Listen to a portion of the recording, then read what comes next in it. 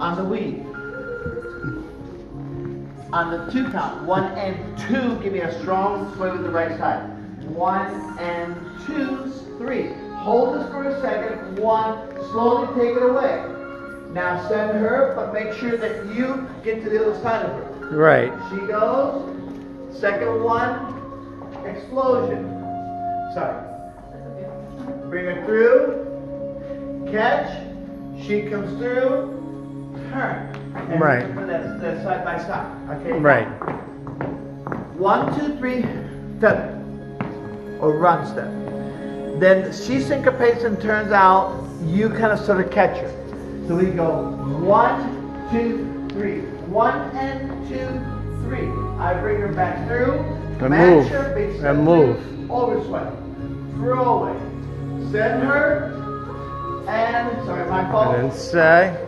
Okay, Yeah. That. And sway, you said at the end or something, right? You said pointing out some sway at the end. You were pointing out. Oh no, right? That's here. So after we go swivel, swivel, swivel, swivel. On this strong swing. Oh, yeah, that has to. Because that's a repeat.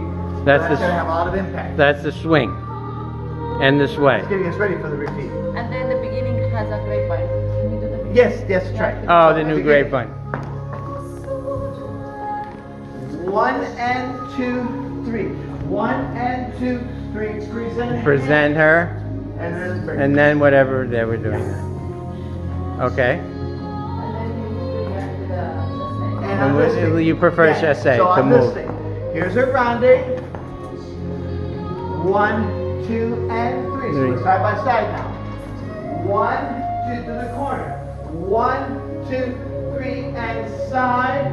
Left, strong up, and whisk. And that little rippling thing you want to do again. So that goes here. Here. Left, right. Use that last one. But actually and up. You want to be up on that. Yeah. Okay. Okay. And up meaning here, up, and it keeps up there. That's what brings your leg underneath. Oh, okay. You don't want to. Go. I'm crouching down. Yeah, you drop to it. Yeah, no good. You don't want that. Yeah. Yeah, use the rise to actually pull the leg underneath.